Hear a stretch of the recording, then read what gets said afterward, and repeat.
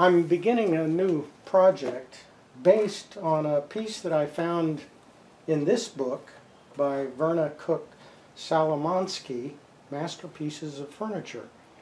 It's an oak bench, 17th century, very popular piece of furniture that was built in the 17th century. These were used not only as benches, but they were tables and provided other functions around the homes. These were typically oak also, and very popular. Now I plan to use this as a coffee table in our house. So I think that will, the height and the width and the look of it will fit in quite well with our other 18th century furniture. Now, as you know, I start out with SketchUp, in modeling in SketchUp. And first of all, that means scanning whatever diagrams are available. And in this case, it's a nice orthographic view and some details. And I scan this at very high definition and bring that picture into SketchUp and then start modeling the components. So here is the result of that work in SketchUp. Here's the three-dimensional model, a perspective view. And in addition to that, I produce an orthographic view, so the front, side, end views, front and top views, and then an exploded view, for example, and then I go into each component and dimension all the joinery and shapes and so on. Now this piece has, it's a small piece, but it has quite a number of complexities and beautiful features. For example, note the carving here on this apron piece. And that is quite deep carving. Floral design of some type. Even in the 17th century, they liked to have this type of decoration in their furniture. Here, notice the detail on the stretchers, both the end and the front and back stretchers. There's actually an inlay as well here, a black, alternating black and white inlay in these triangular pieces. I'll be using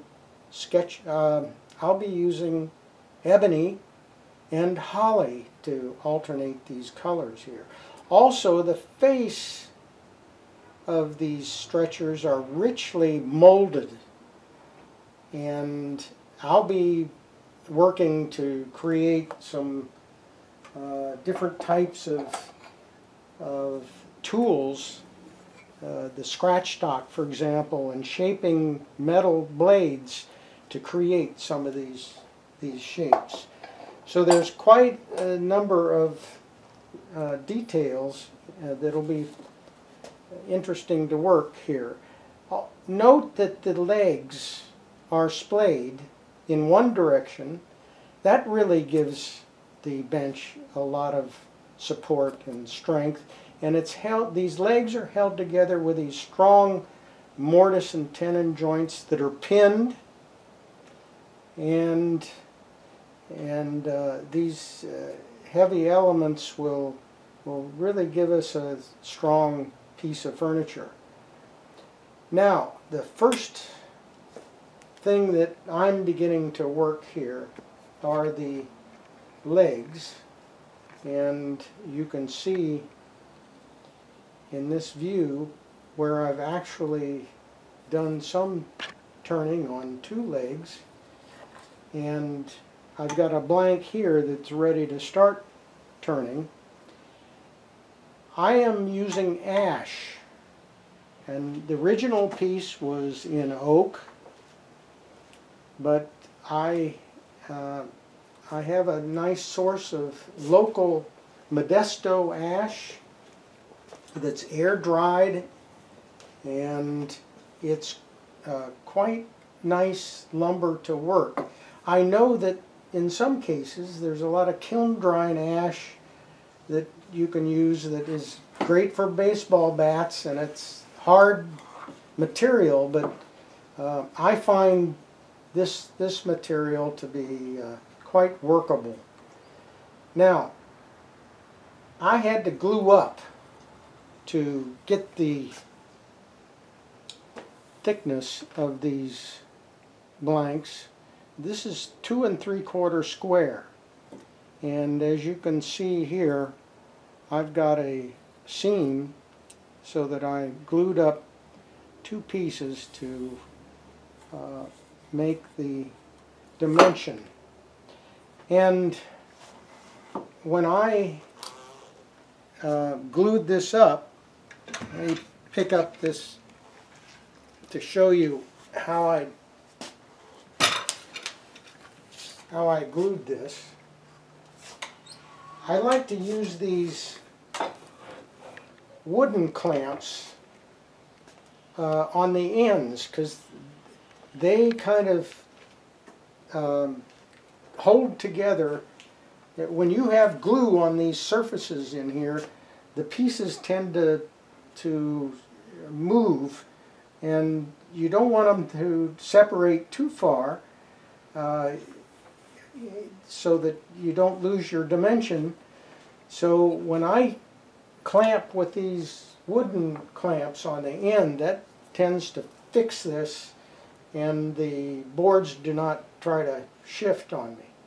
Then I can take the larger clamps and squeeze down hard, because this is thick material, and it can take a lot of real strong stress to pull that seam together. I did use a hand plane to hand plane these internal glued surfaces first. So that really gave me a good seam. Now,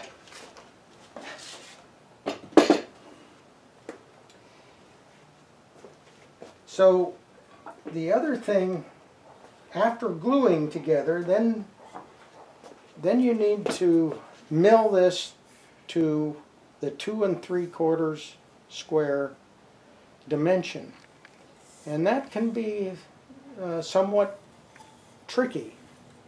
You want to make sure that in the end you've got all these surfaces square with one another.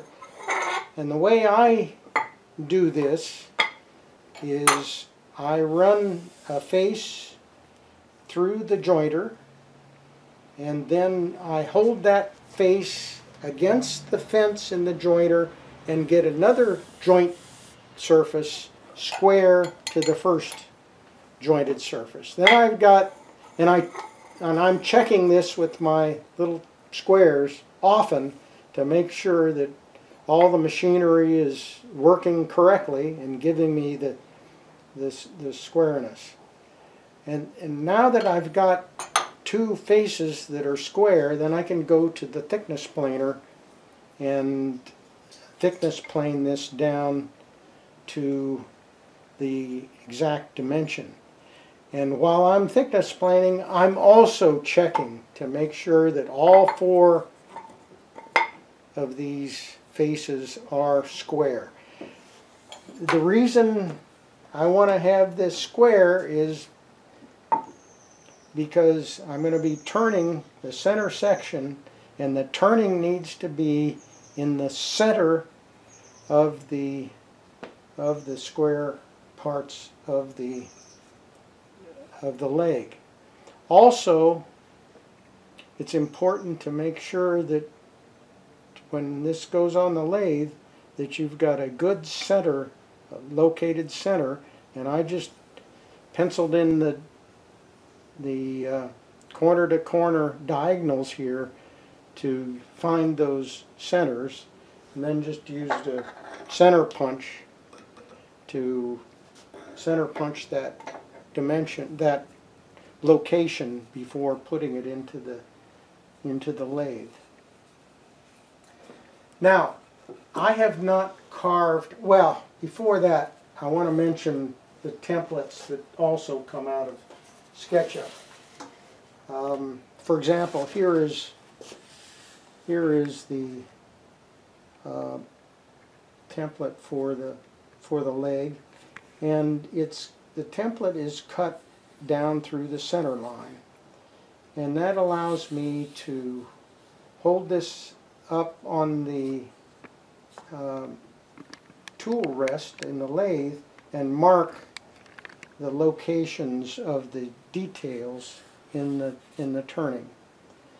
So this works out quite well for the lathe work.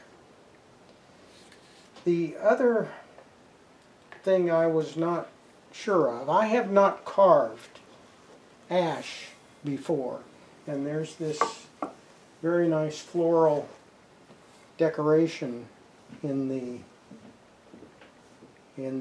apron of this bench. Now the template for this apron